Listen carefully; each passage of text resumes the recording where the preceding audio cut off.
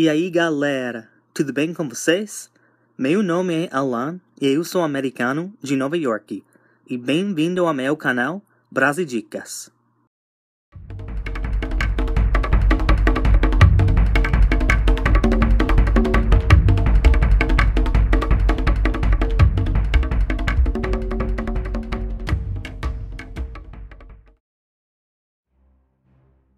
Nesse vídeo, eu vou te ensinar umas palavras e expressões que são usadas no filme X-Men Apocalipse. É um filme de super-herói baseado na equipe de mutantes da Marvel Comics. No filme, os X-Men precisam lutar com Sabach-Nur, o primeiro mutante do mundo que quer governar o planeta inteiro.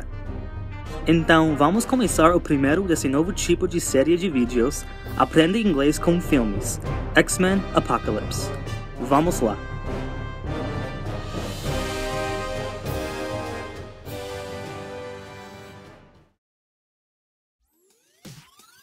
Durante o primeiro encontro entre Jean Grey e Scott Summers, Jean explica que ela é telepathic, que significa que tem o poder de ler as mentes de outras pessoas. Falando de mentes, Scott diz para ela, "Stay out of mine, I don't need some weird girl creeping around in there." To creep around é uma expressão que significa estar num lugar onde você não é bem-vindo, fazendo coisas esquisitas. Na próxima cena, Professor Xavier fala para Scott, "Welcome to the school for the gifted." The gifted se refere às pessoas talentosas, inteligentes ou, nesse caso, superdotadas. Quando Charles e Hank estão usando a máquina cérebro para ver o que causou o terremoto, Moira McTaggart, uma mulher do passado do Charles, aparece e ele fala, "I wanna check her out." Isso é engraçado, porque em inglês, to check someone out significa olhar no corpo de alguém porque você acha ele gostoso. O Charles falou errado, e ele realmente queria dizer, "I wanna check it out", se referindo à situação do terremoto. Nesse caso, to check something out significa dar uma olhada ou verificar algo.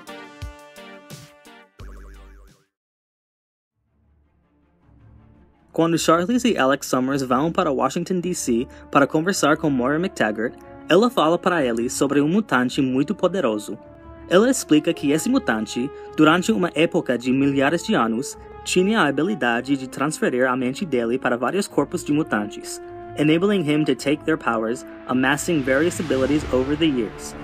Amass é uma palavra que significa acumular ou ajuntar. Quando o Apocalipse se conhece tempestade, ele usa a televisão dela para aprender sobre o mundo atual. Ele descobre que agora a Terra tem várias superpotências, tipo os Estados Unidos e a Rússia. Em inglês, a gente usa a palavra superpower, mas é importante lembrar que superpower também significa superpoder. Então, o significado depende do contexto. The United States, China, and Japan are considered three of the world's superpowers. Storm has the awesome superpower of controlling the weather.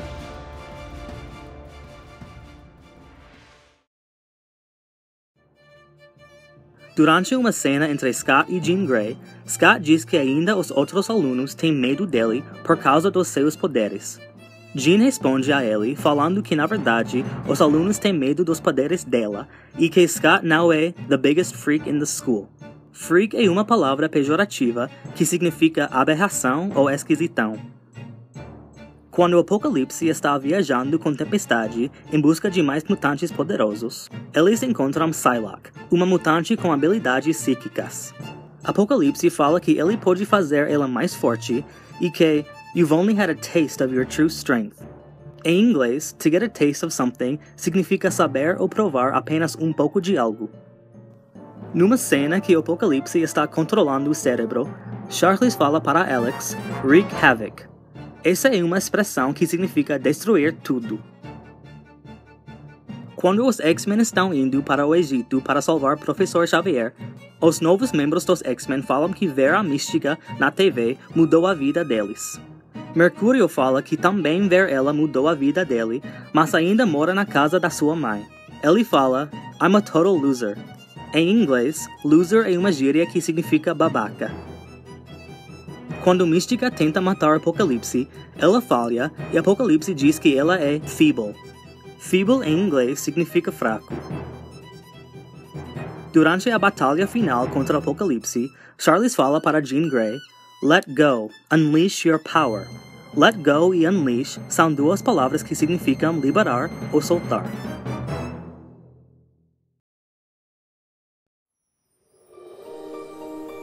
Então, gente, eu espero que agora vocês saibam mais palavras e expressões em inglês que são usadas no filme X-Men Apocalypse. Se você gostou desse vídeo ou aprendeu algo novo, dá um like, se inscreve e deixa um comentário. Até o próximo vídeo e muito obrigado por assistir.